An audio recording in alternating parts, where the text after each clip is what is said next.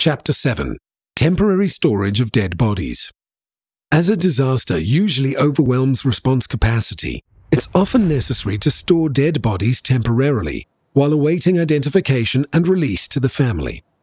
This storage must be done respectfully and quickly, especially in hotter climates, to preserve and protect the bodies and improve the chances of identification.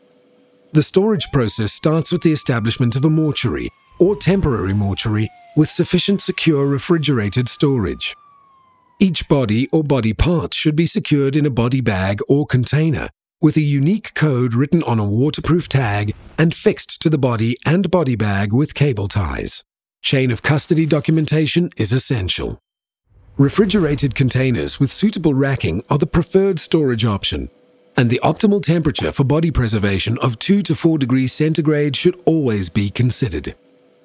Ice and dry ice are both problematic with potential safety concerns and should therefore only be used as a last resort.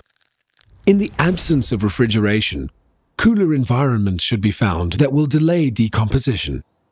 Finally, there are specific guidelines for temporary burial, which is a good longer-term option when it doesn't conflict with cultural norms. Remember, always store bodies with dignity and in a manner that will lead to more timely and reliable identification by experts.